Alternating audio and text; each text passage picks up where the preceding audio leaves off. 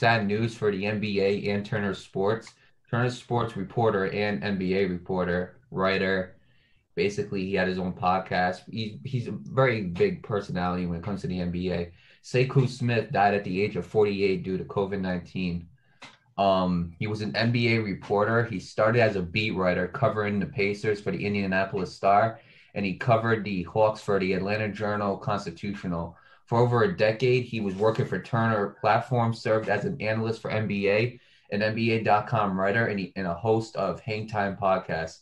And the source for this was Tim Bontemps, who was an ESPN staff writer. Before we end up giving any condolences or anything like that, before we end up talking about his career, I just want to give a moment of silence.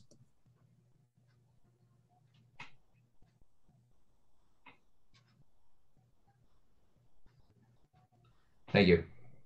Um, First of all, I mean, let's be honest here. I mean, obviously, COVID-19 has touched so many of us. It's touched millions of people around the world. If even people who weren't infected by it, obviously, everybody around the world, they got to wear masks and they got to do all these things to make sure that they don't spread the virus around.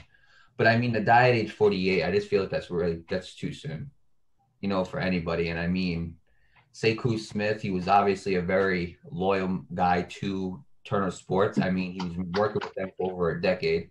He's had a lot of experience in the NBA as a reporter, as an analyst. He was a very smart guy.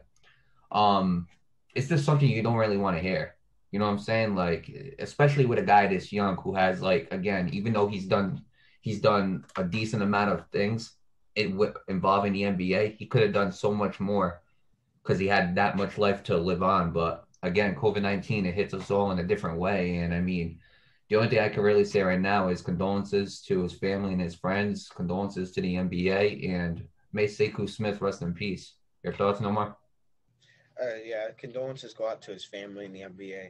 This is a very sad time for those people. And the best of luck to his family in their future. And that's pretty much all I have to say about that. Right. And I mean, before we get off this topic, Adam Silver, the commissioner of the NBA, he did make a statement, and I quote, he said, "The NBA mourns the passing of Sekou Smith, a beloved member of the NBA family.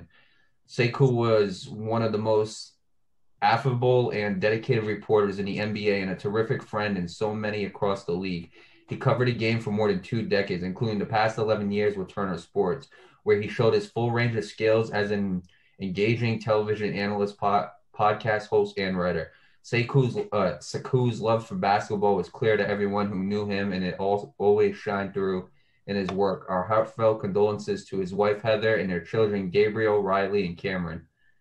And I'm going to another quote. This is by Turner Sport. This is by Turner.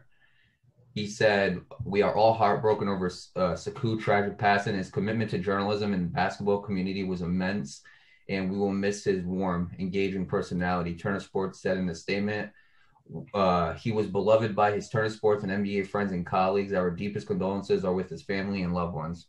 So, I mean, just those two quotes right there from the commissioner of the NBA and Turner Sports, who he's worked with, showed you how loyal he was to Turner Sports and the NBA. It showed you how dedicated he was to his job. It showed you how much respect a lot of people had for him.